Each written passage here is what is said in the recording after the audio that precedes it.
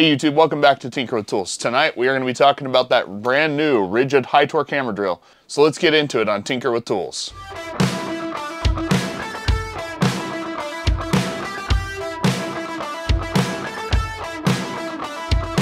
So up until recently over at Ridgid, the highest torque hammer drill that you could buy was roughly 800 inch-pounds of torque.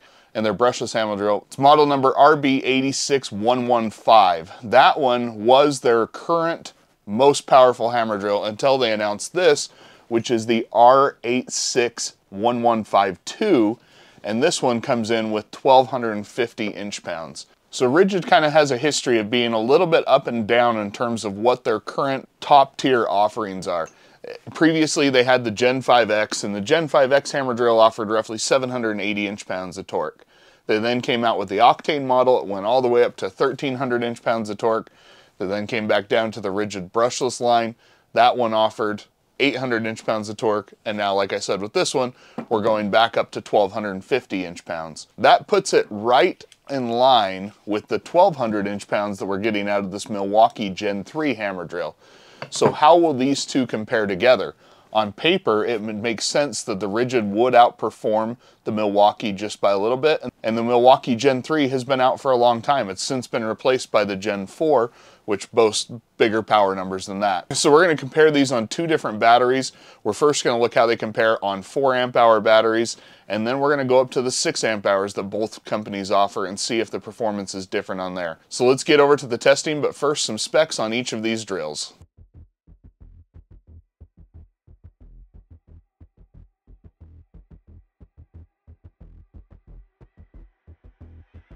Alright, so for the testing today, as I mentioned, we are going to be doing the RB86115-2 from Ridgid. We are going to be doing this on the max output 4 amp hour battery first versus the 4 amp hour battery from Milwaukee. Now these drills are actually fairly similar in age. Recently I had my Gen 3 replaced via warranty claim, and so this has actually got roughly the same age on it that this drill has. Okay, first with the 4 amp hour, we are going to be just driving a 3 1/8 inch GRK, and we are in speed 2 on drill mode.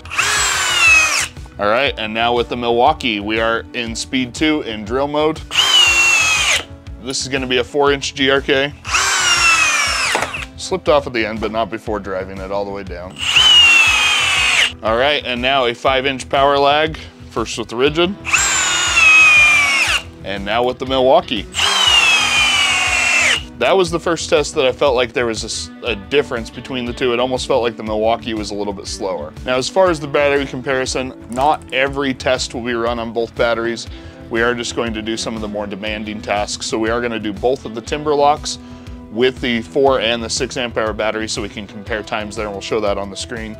And then when we get to some of the bigger drilling tests, we'll do the same as well.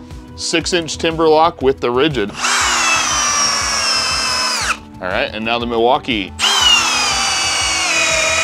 I can already tell you that as far as me being able to determine which one of these drills is better, unless one just starts failing on one of these tests, it's going to be difficult to discern which one is better. 8-inch timber lock. Okay, on speed 2, we are getting a cutout with the 4 amp hour battery. I'm gonna leave that proud in case we get the same result with the Milwaukee. We can compare the two. So in speed 2 on the 4 amp hour battery, the Milwaukee was able to do it, although I would argue slower than what the Ridgid had been going, but the Ridgid failed. Let's go ahead and switch over to the 6 amp hours and see if we get different results. With the 6 amp hour battery, let's go ahead and see what the results are. Now that felt very quick with the Gen 3 on the 6 amp hour high output. Ridgid took that one. It'll be interesting to see the times of the 4 versus the 6. First with the Ridgid, the 8-inch. So there is a difference between the 4 and the 6. So both of them were able to do it on the 6. The Milwaukee was able to do it on the 4. We'll go ahead and get some drilling tests done. Like I said, we'll test both batteries over there and we'll see what the results are. So now we're going to be doing the Ridgid with a 1-inch speed demon, going through standard 2x material.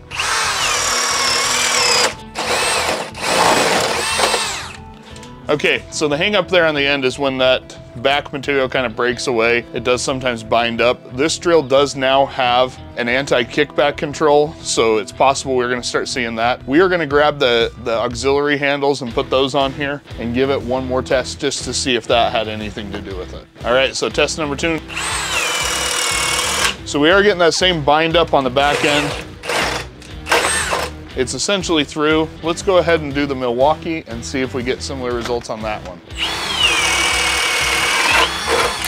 So the Milwaukee powers through, arguably a little bit slower, but it was able to do it without stalling. We're gonna see if it stalls on the spider spade bit. This is now 1.25 inches. Okay, so it might have just been something to do with that spot of wood. It does go through in speed 2 with the lower amp hour battery, so that is a good sign. Punched right through. I think the Ridgid's a little bit quicker. And now the 1.5 inches on the 4 amp hour battery. We're gonna call that through. It did get bound up at the end, but there is a complete hole there. It did punch through, just like the Ridgid. On these 4 amp hour batteries, we will try the 1.75 inch Irwin bit. It is tapping out very early on with that. Obviously, it'll be able to do it in speed 1, but for sake of these tests, let's go ahead and try it in speed 2 on the 4 amp hour with the Milwaukee. All right, so the Milwaukee did go further, but not all the way. So let's move up to the 6 amp hour and see if we get different results. All right, and now with the 6 amp hour in the Ridgid. So it took a couple of pulls. On that first pull, I would say it roughly got as far as the Milwaukee did on the 4 amp hour battery. So definitely an improvement on the 6 amp hour battery. Let's see what the Milwaukee does on the 6. And Milwaukee goes right through with the 6. Now the biggest test of all, we are only doing this on the 6 in speed 2 to start. This is the 2 9/16 switchblade. So almost an instantaneous cutout.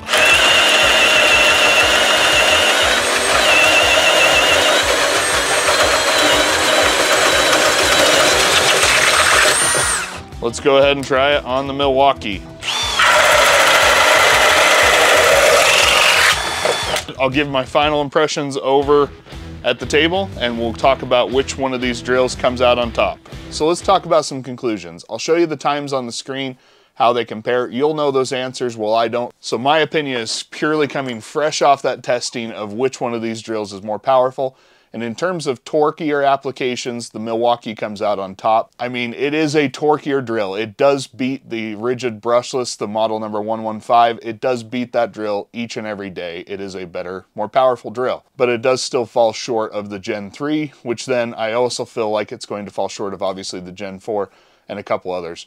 It puts it kind of in that second tier of powerful hammer drill. It's not going to be in the top leading class. We saw it tap out earlier, both in driving and drilling test, when the bits got bigger or the screws got longer.